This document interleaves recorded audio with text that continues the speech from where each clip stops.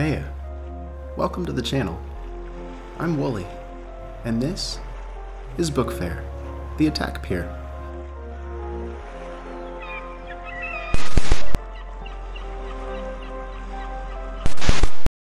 What?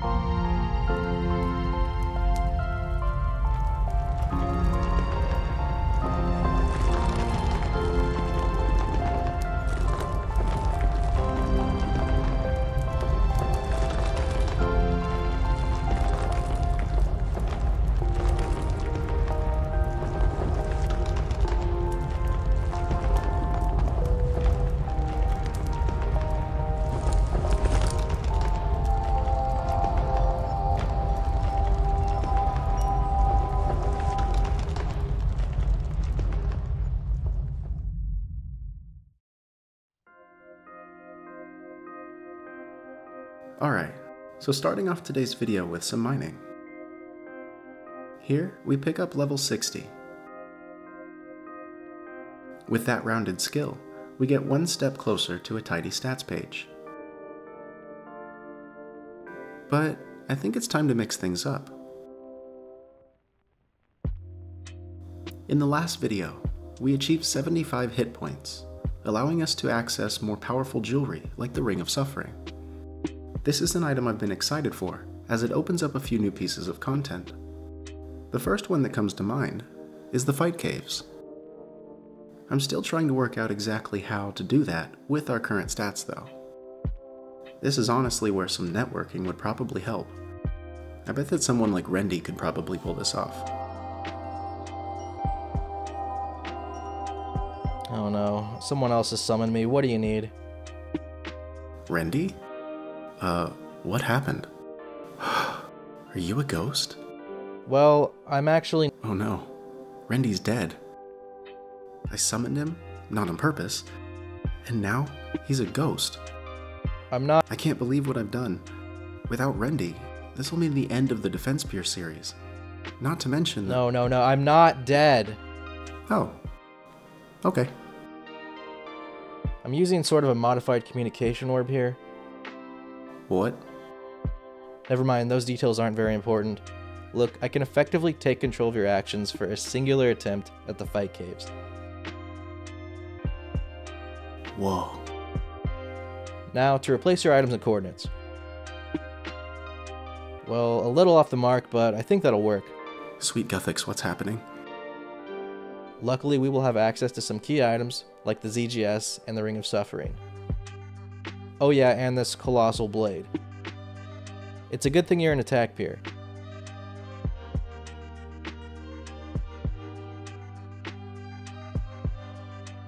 Well, it looks like we're getting right into it. So what now? So this is a level 22 bat. These things only max 4s, but whenever they do hit you for a 0 even, they like to lower your perk points, so we're going to avoid these at all costs, flinch them, try and get away from them at all possible times, because I like my perk points, I don't want them to go down. Sounds easy enough. The next NPC here is a level 45 blob. This is another melee NPC. Whenever you hit it with melee, unfortunately, which we'll be using this whole time, it likes to recoil 1 damage back to you. So we do have a fat stack of purple sweets here in the inventory, thank God. That way I can actually out-eat its recoils, even though I'm going to be smacking it with melee all the time.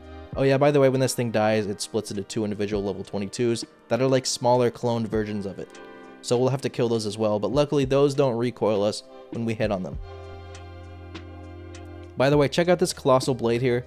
This thing is overpowered as hell. I mean, I've got 1 strength and I'm able to hit 10s, upwards of, I think, 20s towards the end of this video, you'll see. As the larger the NPCs are, the larger base max hit you can have on these. As well, I'll be using the ZGS, which can do massive damage if you're near your opponent whenever using its special attack. So whenever I have special attack, I'll be using that. Alright, back to the NPC list. Next, we have the level 90, otherwise known as the range. This thing uses projectiles on you because, well, it's a range NPC. But also, if I get up close and personal to this NPC, it can melee me, which I want to avoid at all costs because it can hit 13s, and these add up on my 1 defense, your 1 defense. So I'm going to be flinching this NPC as it attacks me with its projectile range between its attacks with melee before it can get a melee hit off on me, because I'll be back away from it every time it does use the next attack. As well, I can take all of these NPCs to the flinch spots west.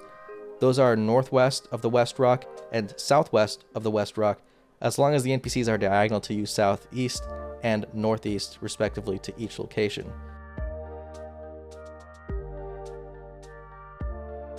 There are some other safe spots for some of the melee NPCs you'll be seeing me using throughout this video. And speaking of melee NPCs, that's next. A level 180 melee NPC. Next in line, this guy heals once he's under half HP. So I gotta get him to a safe spot, or I have to use this book here with a full inventory and a red click. We'll get into that later.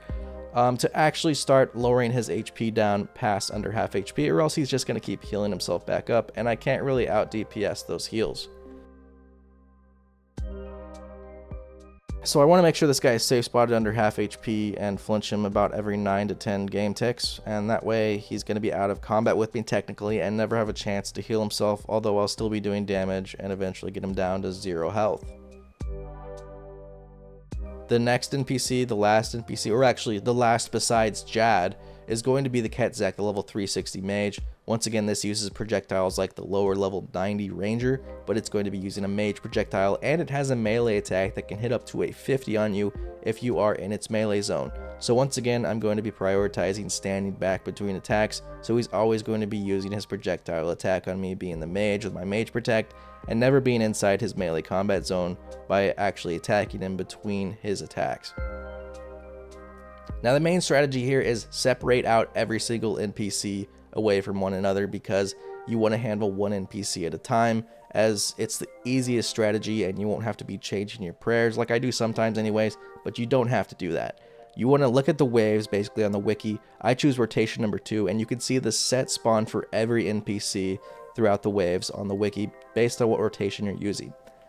Rotation number 2 isn't very important, but I'm just used to it, so that's what I'm using. You can use literally any rotation here, as long as you know how to block NPCs behind rocks and look at their spawn points.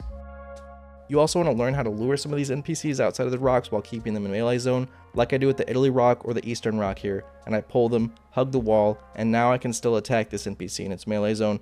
As long as I can keep these NPCs separated out and in melee zone so I can actually hit them between attacks, well, that's going to be perfect. There are a couple waves where I do have to use my Ring of Suffering here and eat some of the attacks from some of these NPCs, because I just can't get into the melee zone because there's so many NPCs spawned everywhere in these waves.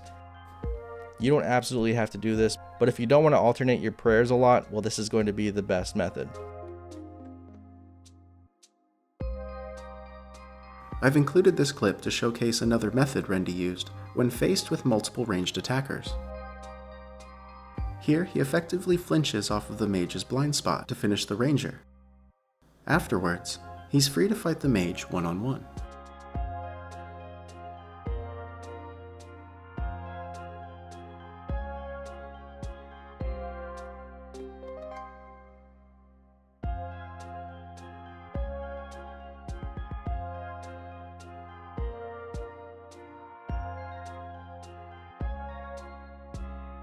I do tend to pray flick in this cape, even though I do have higher prayer and possibly don't need to. I'm trying to conserve prayer points as much as possible, and once again I'm trying to avoid the level 22 bats as much as possible. I also use this book a lot here, and why I use this is because I have a full inventory, and when I read it, it's a quest item, it'll spawn a scroll under my body. Now whenever you red X an item like this scroll, and you do it inside of an NPC's body, the one you last attacked, well, that NPC will become stuck with an interface like I do here. So a lot of the time with the 180 melees when they're under half HP, I like to use this book and then red X underneath them and flinch them every 9 to 10 ticks so they don't regenerate their HP. As well, I sometimes use this book for other NPCs like the level 22s if I don't want to take damage and lose prayer points. This isn't necessary, but it's just a tool I like to utilize to keep my prayer points up as much as possible and not sit there bashing the level 180 forever, hoping I get a lot of consecutive good hits to out DPS's health regen. So yeah, basically you'll just be separating out, I'll be separating out every NPC individually, and then I will be attacking them between their projectile attacks if they are a range or mage. And for the ones I can't reach, well, I'll be recoiling them down, but there are very far and few between that I actually have to do this with.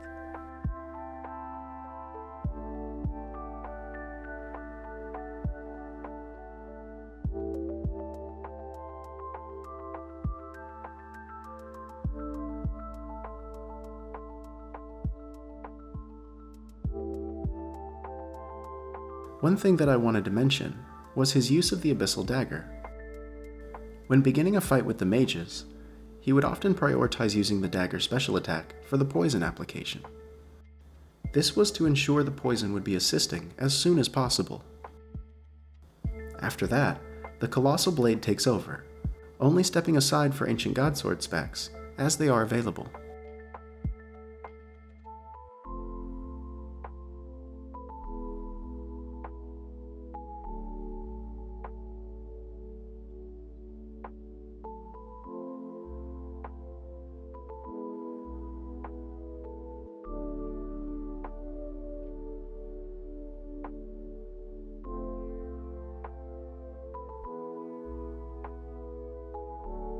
Wow, we're on Jad already. Okay, well, I basically just have to have the healers behind Jad, not healing him, and then get him in a melee zone and switch to melee protection between his other two attacks, because you cannot actually have any clearance for the melee protection switch. So you always want to switch back to melee protect after he uses range or mage when you're in the melee zone of this NPC.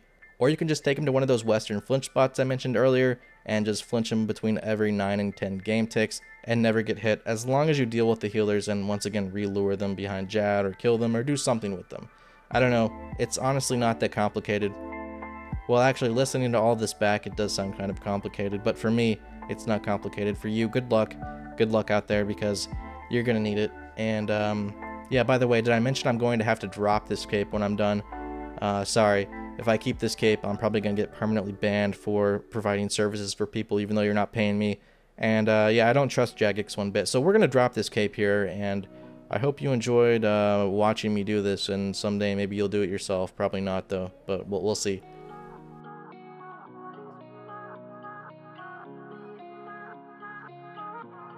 I also wanted to include most of the fight with Jad. This was primarily to show how he went about the fight, his prayers and switches, along with the managing of the healers.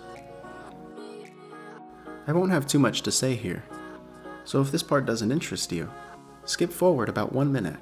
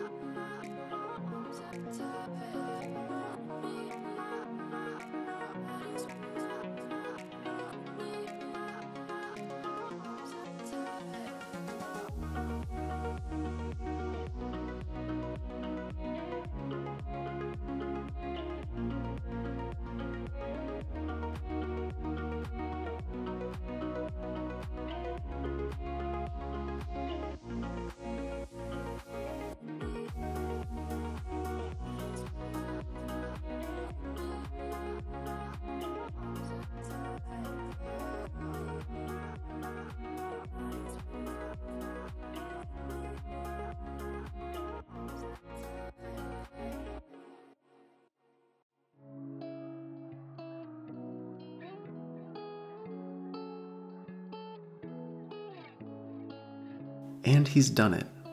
Jad is down. And with that, the fire cape has been unlocked. This run in the fight caves with an attack pier took just over 5.5 hours. I was honestly surprised to see how few supplies were used. Rendi only needed a few hundred sweets and a handful of restores to complete it. Like he said earlier though, we won't be keeping this cape.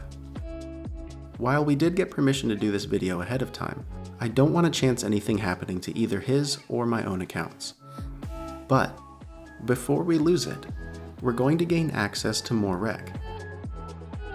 I don't know that I'll use this area, but it's a nice checkmark on the completionist list.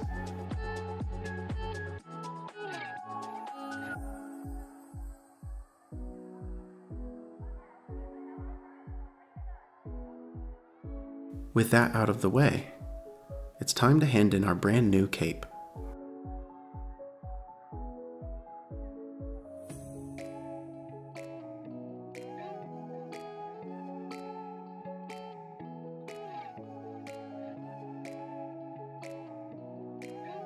Never lucky. But now things are back to normal. I'm super excited to see the fight caves on an attack pier, and hopefully I'll be able to earn my own one day. If you wanted to try it on your own attack pier, the time to beat is 5 hours and 33 minutes. Good luck! Thanks for watching all the way through. I just wanted to give you a quick update. As you might have noticed, the uploads have once again gone missing. I'd recently returned to classes, so real life took priority. However, I do have a new series coming very soon following an Ultimate Iron Man. In this new series, I'd like to try to use a longer format than my usual 8 to 12 minutes. I'd love to hear your feedback on the new style as they release.